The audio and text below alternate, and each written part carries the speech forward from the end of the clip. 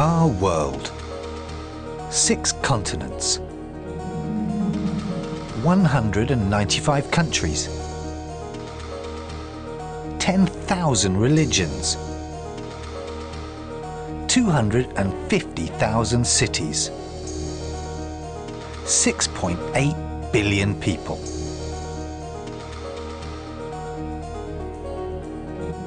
And one economic problem. In this series, we're going to find out more about it and why we have it, and what we do to fuel it, and different ways to deal with it.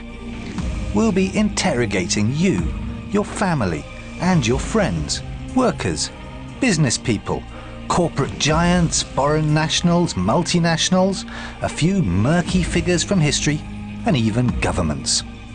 All with the same economic problem. What do we want? What do we need? And how are we going to get it?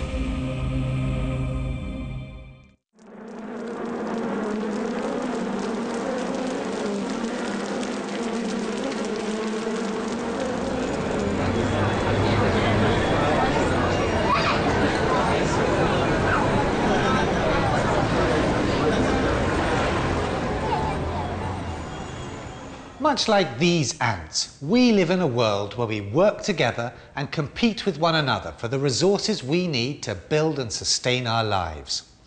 We enjoy good fortune and bad, wars, natural disasters, as we try to live and support our families. Now, understanding this basic idea that there are limited resources for which we're all competing to make a life is the first step to understanding how our economy works. This is Lyndon, Evie, and Kate.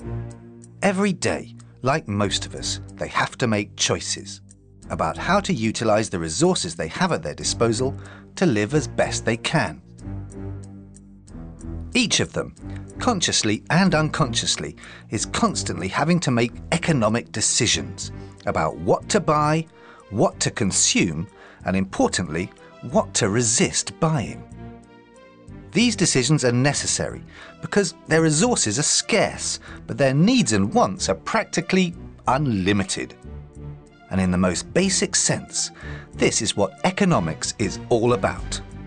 Like us, every day, they have to confront the fundamental economic problems of scarcity, choice, and something called opportunity cost. Understanding these concepts is fundamental to the economic way of thinking. More than ever before in history, the human race is having to confront this age-old economic problem.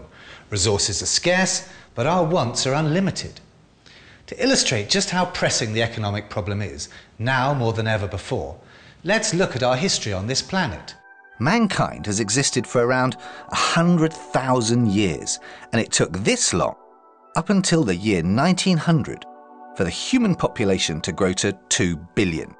But then, in the next 100 years, the world's population tripled to 6 billion. In fact, estimates suggest that the world's population will reach 10 billion within the next 50 years. Now, 10 billion people, each with a constantly evolving list of wants and needs. Well, you do the maths, but to me, that's pretty much unlimited.